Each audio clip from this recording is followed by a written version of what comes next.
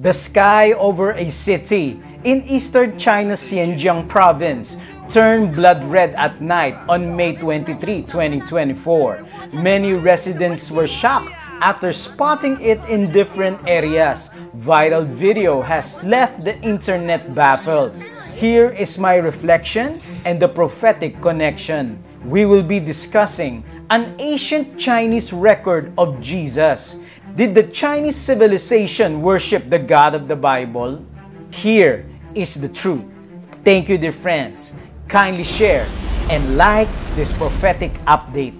Buddhism is the largest officially recognized religion in China. And whenever there are viral red sky occurrence, they see this as apocalyptic. News says residents shocked as apocalyptic blood red sky covers Chinese city. Residents of a city in Xinjiang province, China, were left in shock after the night sky turned blood red last week, prompting the local meteorological department to investigate. The bizarre spectacle occurred in the Jingzhang district in Shenzhen, Zhejiang province around 8 p.m. Residents shared videos of the sighting on Chinese social media, drawing various explanations on its cause. Red sky occurrence on China have been happening before, like on 2012, 2022, 2023, and again this May of 2024. And every occurrence they interpret it as an apocalyptic signal that often happens in the month of May. Residents of China's port in Shenzhen pressed the panic button as the city sky suddenly turned blood red. While some feared a massive fire, others believe it to be an apocalyptic sign. As usual, netizens were quick to jump on Twitter to post the visuals of the blood red sky. Huh?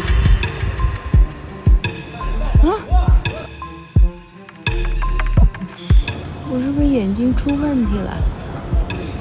啊？啊？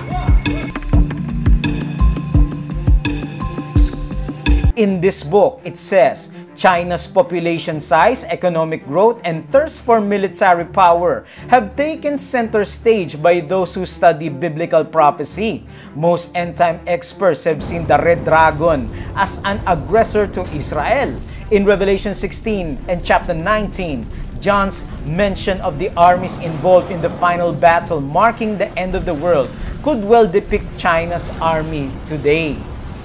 Is China in Bible prophecy?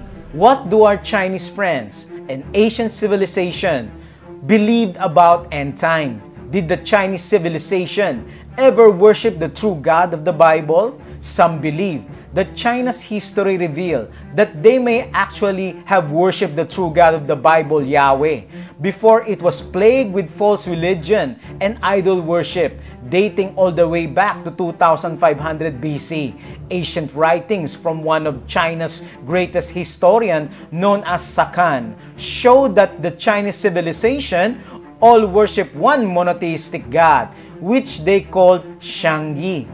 The emperor during that time, named Shangyi, actually built a temple for this monotheistic God. Here is the story. In a very similar way that the Israelites did for God of the Bible, Yahweh, those who worship Shangyi also describe how he created the earth very similarly to how the book of Genesis described creation. The account reads, "This of old in the beginning, there was the great chaos without form and dark, and 5 planets had not begun to resolve, nor the 2 lights to shine in the midst of it. There existed neither form nor sound. Spiritual sovereign came forth in your sovereignty, and first did separate the impure from the pure. You made heaven, you made earth, you made man. All things became alive with the reproducing power." They also refused to create any idols of the supreme God in the heaven that they believed was sovereign. Many scholars actually believe that the Chinese were the descendants of Noah's son Shem, which is why they pick up the same biblical principles of Yahweh's nature, including describing the creation of the earth, as well as not making any idols of graven images and worshiping only one monotheistic God. This temple still stands today and is viewable to the public for over 2,000 years. The Chinese all worship one monotheistic God who they believe was invisible until 500 BC when Taoism and Confucianism was creeping into the civilization. This is the largest altar for sacrifice in the world. It was dedicated to Shangdi, which sounds exactly like the Hebrew word for Shaddai.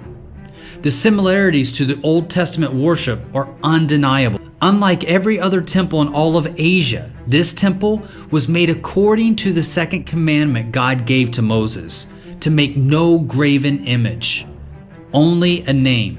Dear friends, this is the reason why we should evangelize the gospel, so people can clearly know who Jesus is and His second coming.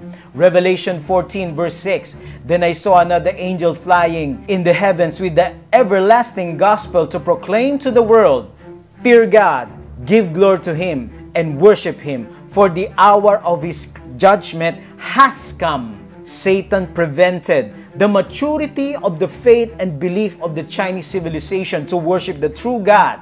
So he invented Taoism and Confucianism to muddy the waters. The Antichrist, the Pope of Rome, is working tirelessly to bring Buddhism in the Laudato Si caravan. Pope Francis affirmed that the existence of all different faiths in our world is part of the will of God. May 28, 2024, RomeReports.com says, the Pope reflected on the Buddhist Christian Symposium that was held in Thailand. Addressing Buddhism, he reiterated one of the things of the symposium, saying, No one is saved alone. We can only be saved together. Let us pray that God will help us evangelize in non-Christian religions about the love of Jesus and the judgment, the second coming of Christ.